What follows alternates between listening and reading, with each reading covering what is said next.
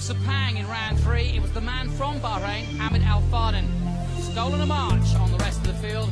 More experienced rivals like the likes of Karun Chandok are out for revenge, and they want it quickly as they head back once again to Sepang in Malaysia for round 4 of the Formula V6 Asia Championship of 2006.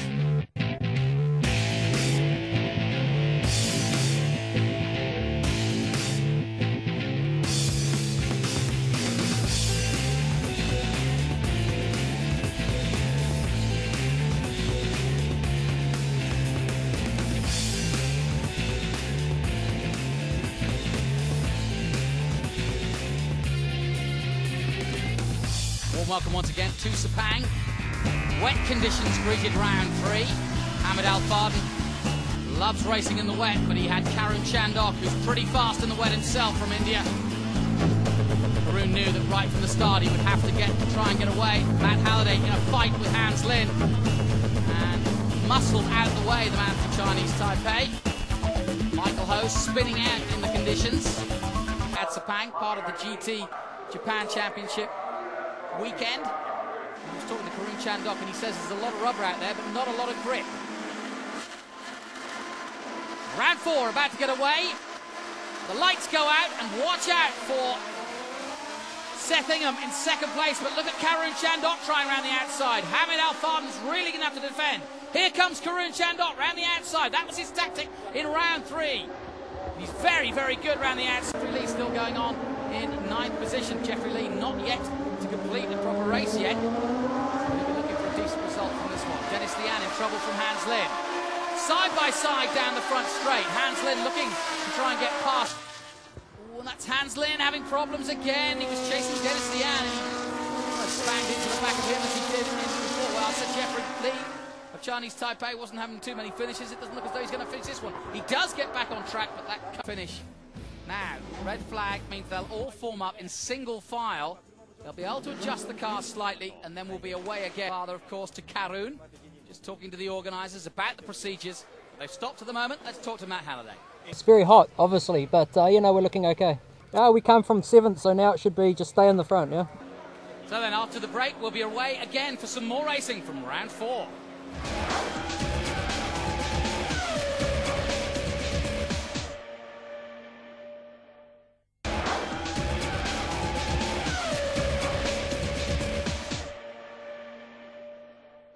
Welcome back to Sepang and the restart of round 4. A rolling start. Safety car pulls off, and Matt Halliday will lead them away, and this is the best part of the race for those chasing him. If they're going to overtake him, it's now. Here comes Hamid Al Fardan. He comes alongside him at the start. Wow, what a start. And Matt Halliday doing everything he can. Here comes Karun Chandok. The year. Oh, as Hans Lin goes up in smoke and bang into the wall. That was a heavy hit. Dennis Lian's been involved as well.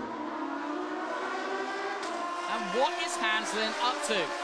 Again, he takes somebody out from behind. It's as though he's forgotten where the brake pedal is.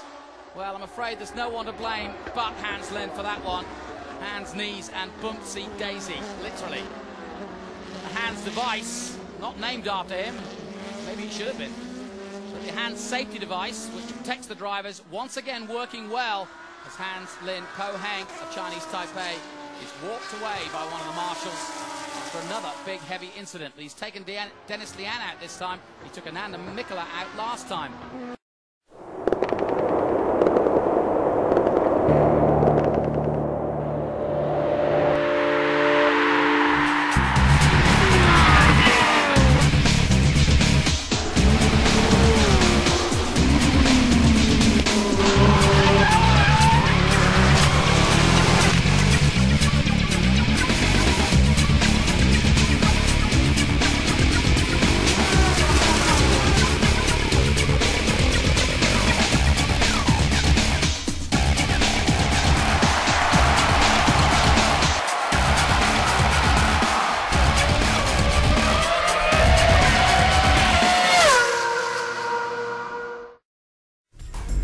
Early on in the 2007 campaign, American Seth Ingham is the surprise leader of the Formula V6 series. After scoring well in round 1 and then winning round 2, it has to be said he was helped on the way as as round 2 got off to a bang when Ingham narrowly avoided this incident. Adelaide Fong in the Champ Motorsport car causing a huge shunt and taking out title favourite Margie Lee. That has thrown everything up in the air as they head towards round 3 and 4. Welcome to Sepang!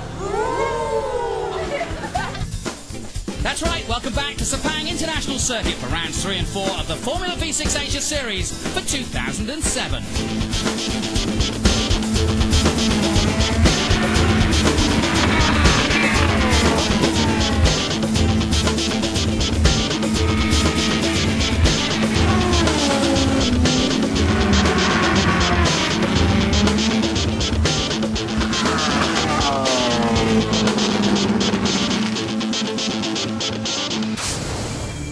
This week we return to the heart of motorsport in Asia, to Malaysia and the capital Kuala Lumpur. Just south of that capital and right next door to the international airport is conveniently placed the Sepang International Circuit, known for its annual round of the Formula 1 Grand Prix. A huge state-of-the-art facility, the track itself is over 5 kilometres long. Yet the V6 cars still cover it in less than 2 minutes. Last year, Karun Chandok took a pole position of 1:58.324 and the fastest lap, 2 minutes 3.74. Other winners include Ananda Mikla, Hamid Al Farden and Matt Halliday. It's a wonderful venue for AFOS, hosting such a strong weekend of racing. The fans are here in their throngs. Let's take a look at the highlights of what happened in round 2. Up go the reds, the lights go out, Margie Lee heads towards the first corner, diving across to defend his position, setting up got it very well, and he's right behind Margie Lee as they head towards the first corner. Good start from Margie Lee, defending his position well. Oh, and Ansley gets bumped there, lastly by Adelaide, falling down the race, and now Adley's out, and he's taken Margie Lee a massive pile up early on here in the V6 races, and sadly, Margie Lee also out.